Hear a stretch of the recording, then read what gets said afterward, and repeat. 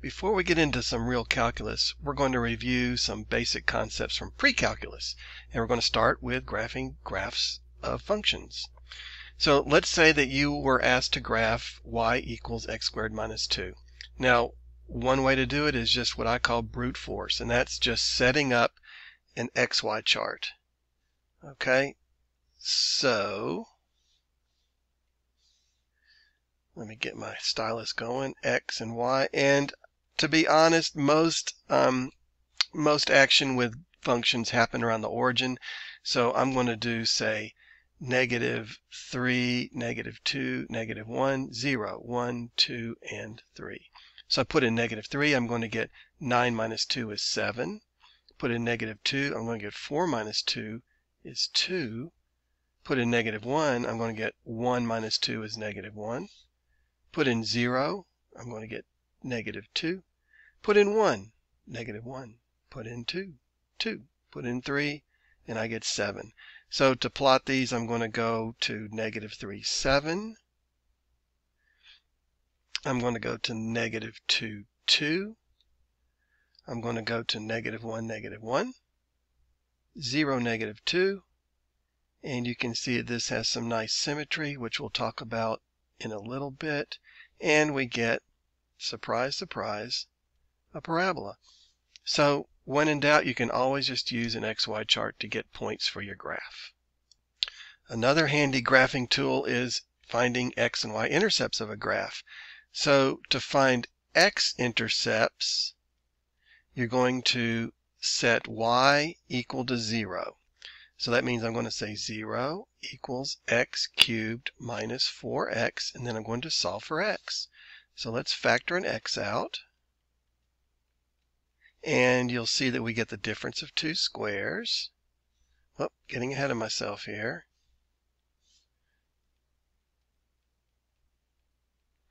And we have three x-intercepts, one at 0, one at +2, and one at -2.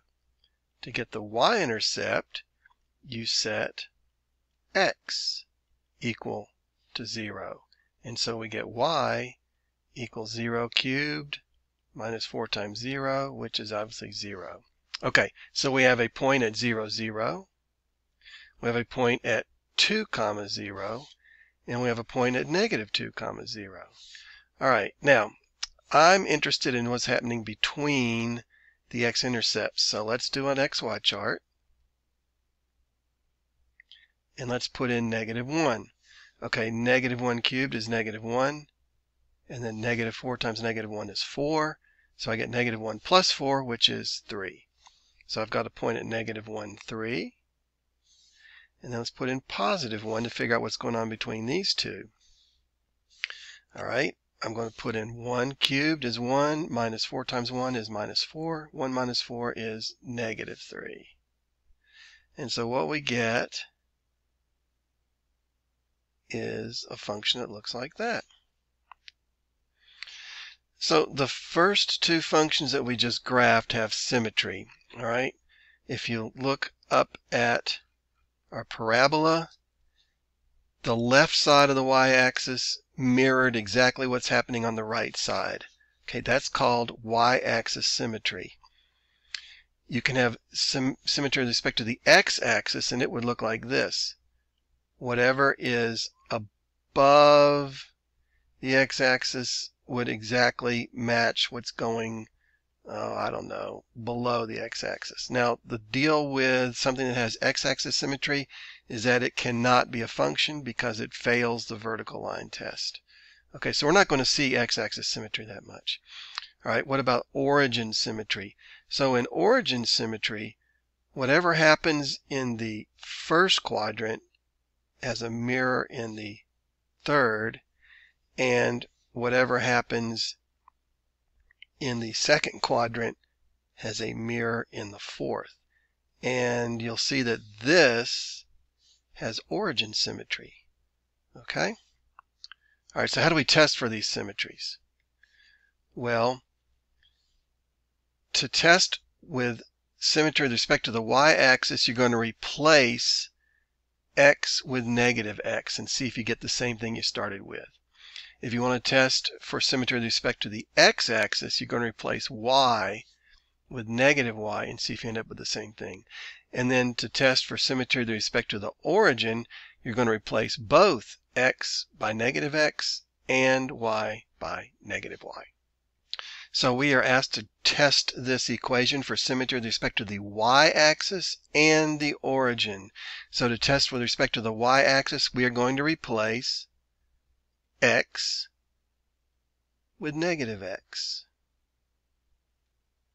So everywhere there's an x, I'm going to put in a negative x. Now negative x cubed is negative, so this becomes negative 2x cubed, and minus a negative x is plus x. Now, is this the same thing as what we started with? No, it's not. So there is no y-axis symmetry. Okay, now let's test for symmetry with respect to the origin. That means I'm going to replace y with negative y and do the same thing we did before, replace x with negative x. Okay, now we're going to get negative y equals negative 2x cubed plus x. Now, is this the same thing as that? It actually is, because if I multiply everything by negative 1, look what I get. Y equals 2x cubed minus x, and that is the same thing we started with. So there is origin symmetry.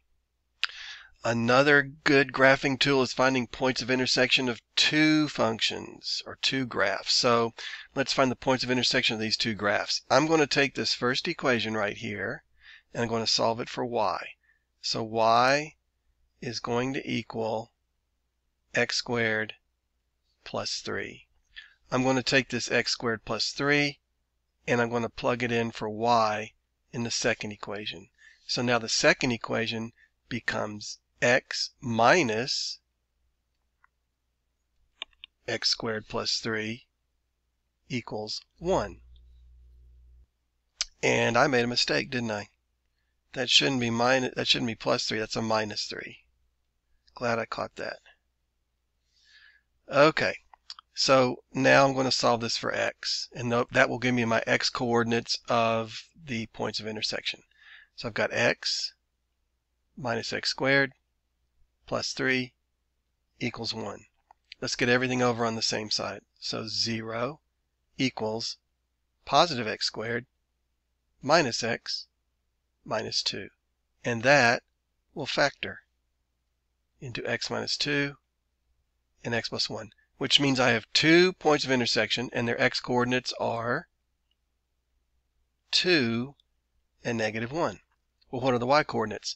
I'm going to take these two x coordinates and plug them in up there to get the y coordinates. So when x is 2, y is 2 squared minus 3, which is 1. So my first point is at 2, 1, and when x is negative 1, y is negative 1 squared minus 3, which is 1 minus 3, or negative 2. So that point is going to be at negative 1, negative 2. Okay, last example, we can use our graphing calculators to find regression equations which model data. So these numbers are how many smartphone users there were in the United States from 2010 to 2018 in millions. And we're going to put this into our calculator and we're going to find a quadratic equation that matches that data as closely as possible. We're going to let t equals 0 correspond to 2010. And I've already entered this data into a list. To get there, you hit the stat button, you hit enter, edit, and then enter.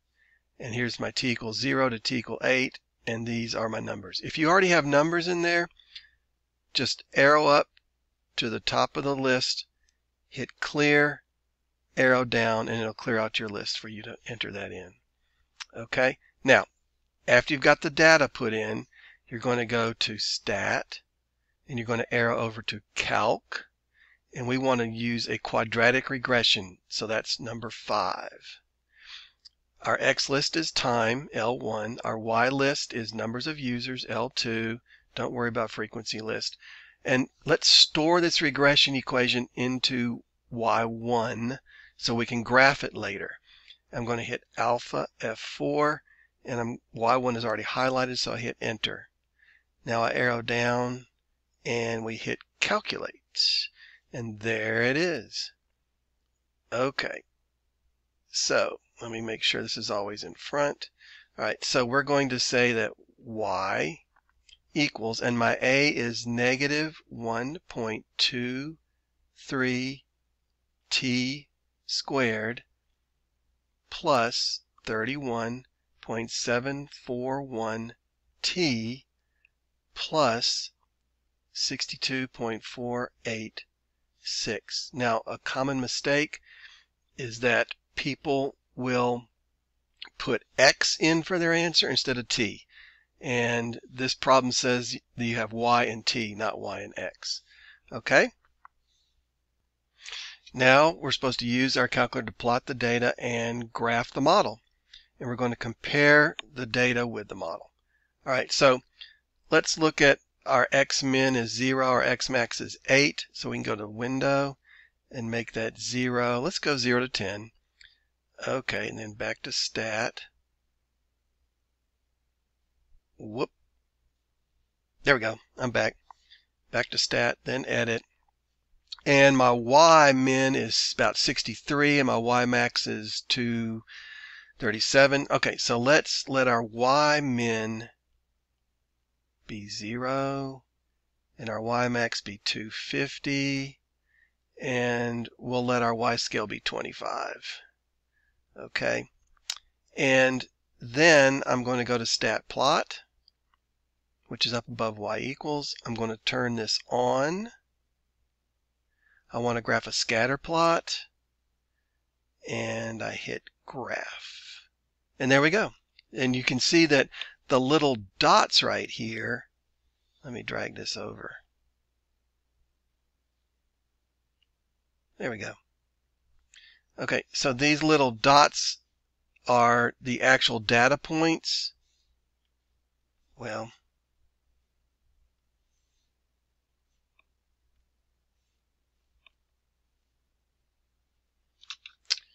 hang on. There. Okay, so these are the actual data points.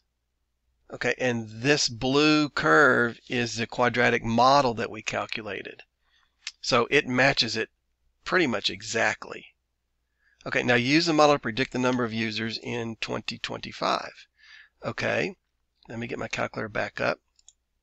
And you'll notice that in y equals, there's our model. And I'd like to know what will it give us in the year 2025. That means t equals 25. So I'm going to go to my home screen. I'm going to call up y1 by going alpha F4. And I'm going to put in 25. And according to our model, we should get pretty much 87 million smartphone users.